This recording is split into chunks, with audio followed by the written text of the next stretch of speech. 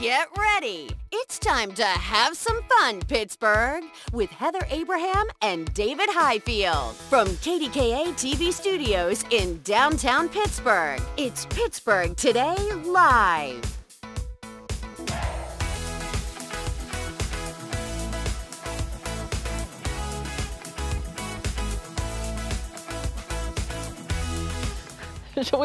You're having a difficult time getting in there. It's impossible to move this stool any closer to the table. And you would like to be a little closer. I do. I feel like it's too far away. I understand. Yeah. Anyhow, I'll get over it. Happy Friday on that note. Happy Friday, everybody. We made it. I'm very excited because we're taking a little weekend trip with the going? family. I'll be off on Monday and Tuesday next week. We're checking out Great Wolf Lodge. We've never been there before. Oh, yeah, that's right. And I've heard that it's a lot of fun for young kids, so I'm excited to take the kiddos. You'll have to report back to us. Not excited to be in a swimsuit, but excited to take the kids to an indoor water park. The damage is done. The damage is already done. Well, because it's Friday, we are going to do our Friday free-for-all like we do every week. And we had a lot of questions about food this time around. Shockingly, yes, food came up when talking about Pittsburgh Today Live. But Nancy, in fact, she wrote she loved Rick's recipe yesterday. He was for the payday. For the payday. Yeah. Homemade payday bar. Homemade payday bar. Yeah. And so anyway, Nancy's wondering, could there be a regular staff cooking segment where we have people from KDKA in the kitchen cooking up something? Well, here's the thing. Rick knows what he's doing. The rest of us maybe don't. Maybe don't. It could be a disaster. So, Nancy, I think it's a great idea, and maybe a disaster would be entertaining. I don't know. You know what Lisa Washington told me once, because I said we would have her on the kitchen? She's told me this, too. It's the best quote ever. Right. She said, yes, I'll show you how to dial for takeout. No, what did she say? She said, the only thing I make is reservation. Oh, yeah, that's good. That's what she said. Yeah, dial. Look at me. I'm like living in the 70s. No one dials anymore. No.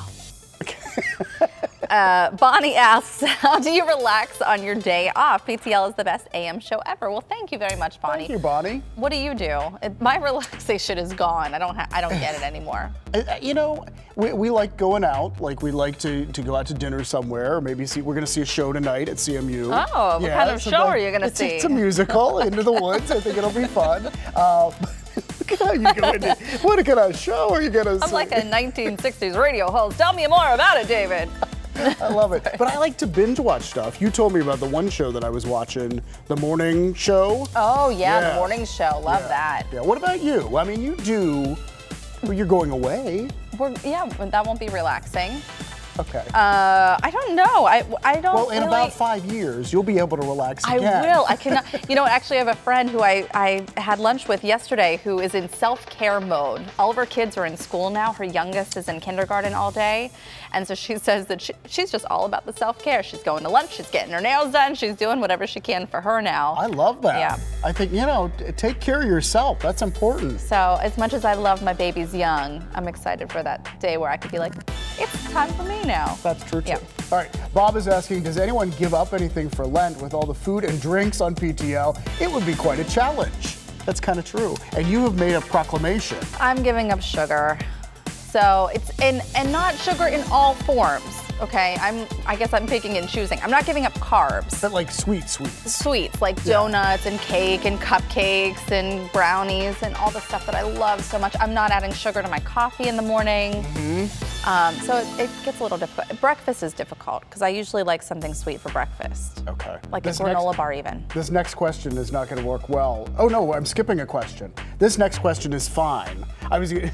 Coming up, you'll see what I'm talking about. There's a question about cookies coming up later. But the next question is Becky's writing in saying, Heather, why did you name your dogs Kevin and Lucy? Lucy, Frankie came up with. Kevin, it was because we were at the Birmingham Bridge Tavern years ago. And this guy had a dog in the bar, and his name was Kevin, and we thought it was the funniest thing we had ever heard. Fast forward a couple years later, we move up to this was in the South Side. We move up to Mount Washington, and this guy who owns Kevin lives on our street. And he has since moved away. He was renting, so he's moved away. So there are not two Kevins on our street now. Like if there's two dogs named Kevin, people just yelling out their front doors, Kevin. So Frankie comes home the one day. He goes, "You're never gonna believe who I just saw," and he said Kevin, and I said, "Who's Kevin?" And he said, the dog. And then not long after, we wound up getting another dog and named him Kevin. Named him Kevin? Why not? Why not? All right, now the cookie question. Jeff is asking, what's everyone's favorite Girl Scout cookie? So I took a poll yesterday afternoon just to find out what is everyone's favorite Girl Scout cookie. So look, we have a graphic representation. So for you, Thin Mints. For you, Thin Mints as well. Now Mikey said she likes the new ones, the Lemon Ups. They are good. And then Ron said Thin Mints, and Selena said, without a doubt, Samoas. Wow. You know the what were they called? The new ones that they came out with. What? Were they like the hot fudge sundae? S'mores. S'mores. The s'more cookie. Yeah. That one was really good. Do they still sell those? I think so. Do they? Okay. I'm looking at Patty. Patty, come on. Patty's all Marie always gives us answers, so we're looking at you. Okay. I'm sorry. All right, we have one more. Oh, another food question. I told you there were a lot of food-related ones. Brenda's asking, hard ice cream or soft serve? I like both. I like both too. Not Rick. Ron's shaking his head. No? Ron? One is clearly better. Is it the one that's on the screen right now? Because this is my choice. No. My favorite thing in the summertime is a soft serve vanilla chocolate twist. This is from Speedy's outside Ford City. I love it. You love a twist. Oh, well, it's just so, I like the cherry dip. You know the dip in? Yeah, we like those a lot. But I like hard ice cream too. There's so many different flavors. I mean, I like all ice cream. I do not discriminate in my ice cream. No way. Oh. Yeah. Sugar. What? Oh, I'm sorry. These were bad topics. I'm sorry, Heather. That's okay. Talking too much about, Well, then let's change subjects then. Yeah, we're out of time with the questions, but we'll do it again next week. In fact, we have a special surprise with our questions. Because next Friday we'll be at the Home and Garden Show. Yes, so we're doing something special. Yes. Watch for it. Okay, so we want to tell you about a heartwarming story about a little dog named Nika. Yeah. And this is really, I mean, it starts off sad, but there's a heartwarming end to it. A 9-month-old shepherd mix. Yes, so this is in Armenia. Yeah. And she cannot use her back legs because she was born with a birth defect. And so she was just dumped on the side of the road in Armenia. Sad. Someone had left her for dead. A Good Samaritan found her, nursed her back to health, but then the Good Samaritan fell on hard times. So there's this group in Armenia that paid to have her brought here, flew to, I think, Washington, D.C. and now Pittsburgh. And so Paws Across Pittsburgh is helping out here. They posted this on Facebook. It's amazing. They do such incredible work. They were working with Dolly's dogs as well. So we're happy to have Nika here in our area, and we hope that she finds her forever home and is happy and healthy. They're going to take her to see a specialist. She's probably going to get some kind of wheelchair device. Nice. And who knows what else. But anyway, we're happy she's in Pittsburgh. So welcome, Nika. Cute little dog. This morning we are also talking about the miniature railroad over at the Carnegie Science Center because they are now launching a fundraising effort trying to raise $30,000. They want to get a lot to keep this display up to date, fresh. They want to get LED lighting, a new entrance sign, updated signage, new carpeting, fresh paint. This is all the stuff that they've listed. This actually started in 1919. I didn't realize it went back that far, but I mean, it is a Pittsburgh tradition. There you see the new Kaufmans that they added there. The old Kaufmans is what they added, but it's new. It's a new addition. And it really is fascinating. I mean, adults and kids alike can stare at this for hours. Well, and here's what I love about it is that there's always something you didn't know. And in fact, I learned something new this morning. I knew that I had a family tie, a family connection. My Aunt Dorinda married my Uncle Jim, and my Uncle Jim's family was very connected to the miniature railroad. My Uncle Jim's father, Roy, worked at the Buell when it was a seasonal exhibit. So this is my Uncle Jim and his father, Roy, working at the at the Buell. When it was a Buell, yeah. When it was a seasonal exhibit, and they were working on the railroad. Now, my Uncle Jim went on to work at the Science Center, and so they were very close with him. And when he passed away, they decided, I have to go back to my text messages now, they decided to create one of the little people. This is so cool, Heather. After my uncle. So your uncle is one of the little people there. And I'm assuming my aunt's finger. So this is the building. And they named one of the buildings, it says Hughes Goods, I think she said. So they named it after him. And there's a little, like him, if you go to your Uncle Jim is there. Yeah, and so I didn't even know that this had happened after he passed. So there's this little building there, and I'm gonna have to look for it now, but it's really cool to see. So again, if you ever go to see the miniature railroad, look for those little intricacies. They're spread out all over. It's what makes it so special, really. It really does. They are launching their fundraising, their crowdfunding campaign on Sunday, and we have a link to that at pittsburghtodaylive.com. We'll send some more information your way.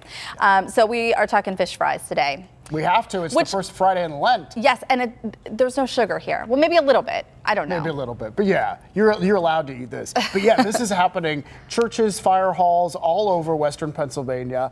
And it's not just fish. For people like Heather Abraham, who maybe, they're not so sure about the seafood. This morning, Nicole Ford was on a mission, and she went all over to different places where they're getting ready for fish fries. And they have pierogies at St. John's the Baptist in Baden. They serve pizza at St. Gabriel's in Whitehall. There's mac and cheese and coleslaw and halushki. They were making halushki this morning. They were making halushki. Yeah.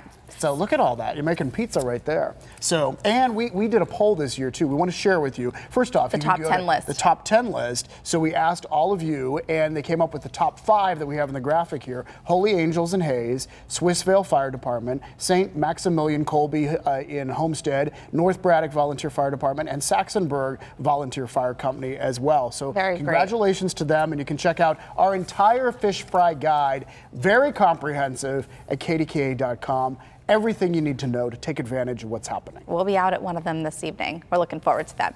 Okay, well, it is a cold start. I feel like this morning was even colder than it was yesterday.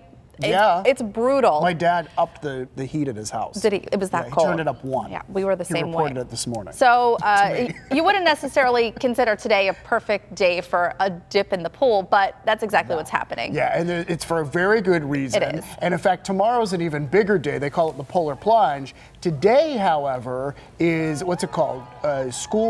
Cool Schools. It's a group of young people who are jumping into pools outside Heinz Field. Now, this is actually something different, but this is something Pittsburghers have come to know as well. Yes, so they set up pools over by Heinz Field, and they jump into the pools, the schools will.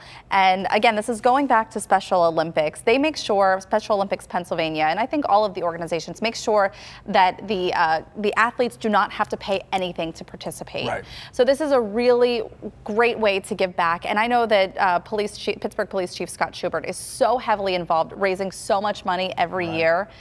It's heartwarming to see, and you can participate in the plunge tomorrow. Right. Today is for schools. Tomorrow you can participate. Yeah, you can go and register on site tomorrow morning outside Heinz Field there. You'll see the big pool set up, and it's a great thing that they do. Yes, so it really is. We're very pleased that it happens. All right, well, the Polar Plunge is all about being outside in the cold, but we are beating the winter blues this week here on PTL, and our guests today are here to help. Up next, Doug Oster of Everybody Gardens. What's he doing? I don't know. This is what. He will show us how to force our spring plants to blossom while they're still inside. That's interesting. And a lot of kids are looking forward to this one. Disney on Ice is back. Wait, is she Moana? Moana? I don't know. Moana. Does she answer to Moana? Make waves, make waves. I don't know if that's right or not, but I love my Disney princesses. Selena Pompiani is showing us an up-close look at the Disney magic. And the fun doesn't end there. We are also heading into the kitchen to see what Chef Dennis is fixing up for Lent, and we'll chat about some fun events coming up at his restaurant. He looks very hard at work. And then join us for that, plus a visit from Miss Universe and our puppy pal Penguin. You're watching Pittsburgh Today Live.